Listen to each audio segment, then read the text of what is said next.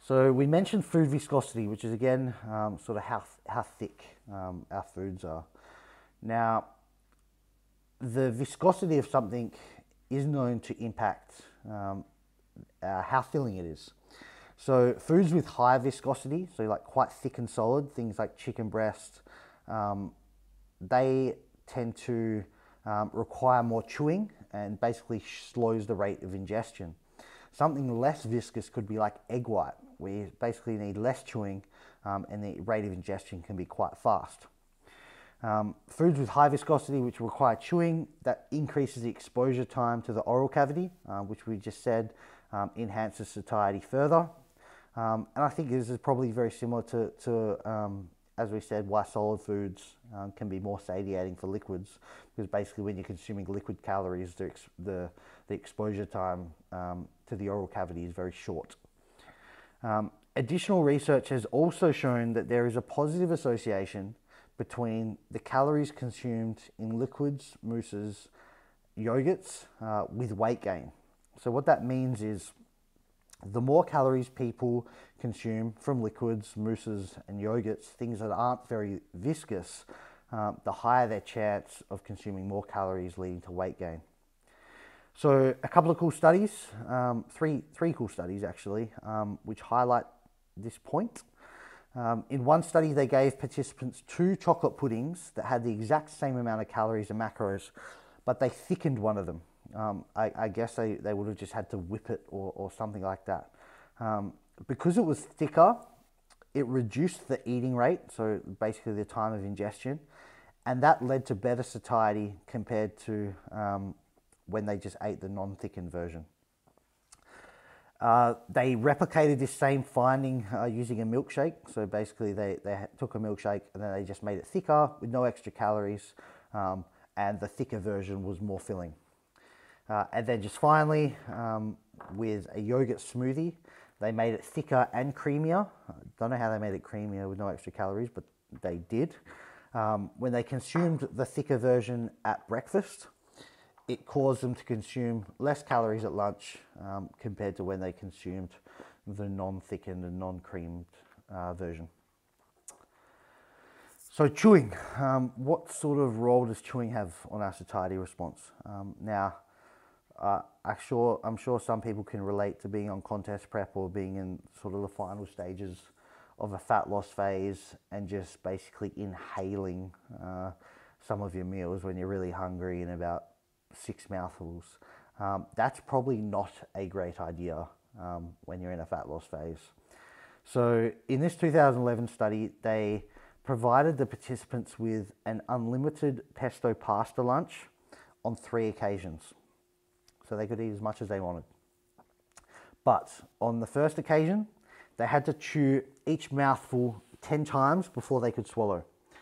On the second occasion, they had to chew 35 times before they swallowed. And on the third occasion, they could just chew as much as they wanted. Now, during the high chew condition, so when they had to chew 35 times each mouthful, participants ate significantly less than the other 2 conditions, but they still felt just as much satisfied or satiated.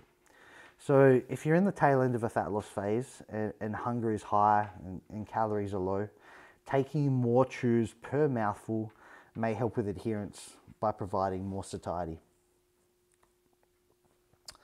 Food variation. This one, you can come at it from a couple of angles. So like there's benefits from consuming quite a varied diet, and those benefits include reducing the likelihood of nutritional deficiencies because you're basically consuming a highly varied intake of different food sources with different macro and micronutrient profiles. We also know that consuming a highly varied diet can be linked with improved gut health or gut bacterial diversity. But there are also downsides to consuming a very varied diet. Some of these include that this is more for physique athletes. It can mean that sort of monitoring your day-to-day weight movements becomes a lot less predictable, and therefore that makes it harder to make accurate calorie or dietary adjustments when they're required. But there's also a downside that applies specifically to fat loss phases, which I want to discuss. So again, 2011 was the year for satiety studies, clearly. So all participants were allowed to eat as much macaroni and cheese as they desired. One group attended the mac and cheese session once per week for 5 weeks, and they were called the weekly group. Whereas the other group attended the session 5 times per week for 1 week, and they were called the daily group. In the daily group, participants ate the most during the first session, and then intake progressively decreased each day after that. But in the weekly group, who just came in once per week, the amount that they ate each session was pretty much mostly the same. So what does this tell us? Well, it tells us that it's probably smart to reduce the variation in your diet or even adopt a meal plan during a cut, as you'll be less likely to overeat. And people clearly eat less of a food when they have it a lot. So I don't think you need to keep a low food variation all year long, because obviously you're going to be missing out on those benefits we talked about at the top. But on a 12, 15, 16 week fat loss phase, I think it's just going to take a load off your struggles with managing hunger if you keep to quite a short list of regular foods that you consume day in, day out. Food palatability, so how nice our food tastes. This is sort of ties in nicely with what I was talking about with the flexible dieters. They are notorious for fitting in lots of nice tasting treat or junk style foods.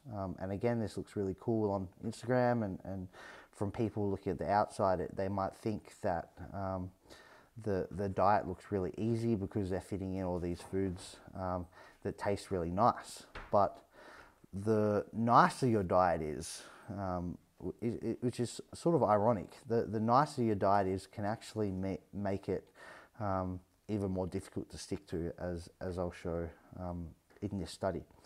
So they provided the participants with their favorite food and told they could eat as much as they wanted, but just in 5 minutes. Then in a second testing session about a week later, they were provided with the same calories and macros that they consumed during that pleasurable feeding session, but this time it was served up in the form of a non-pleasurable blend of bread, milk, and butter. Now, this is where things get kind of a bit wacky, and this is where sort of my head starts to spin a little bit. So ghrelin, our hunger hormone, was higher, so we were more hungry, and CKK, which is one of our satiety hormones, was lower during the pleasurable feeding session. So what this is telling us is that when we had the really nice tasting foods, afterwards and during, we were hungrier and less satiated, but it wasn't just a psychological thing. It wasn't just like, oh, this food tastes so good, I want to eat more of it. This is actually going on a hormonal level. So the impacts of how nice our food tastes actually has the ability to impact our hunger hormones. So the practical application of this, during a cut, it is smart to stick to the less palatable foods because it's going to be less likely that you will overeat them.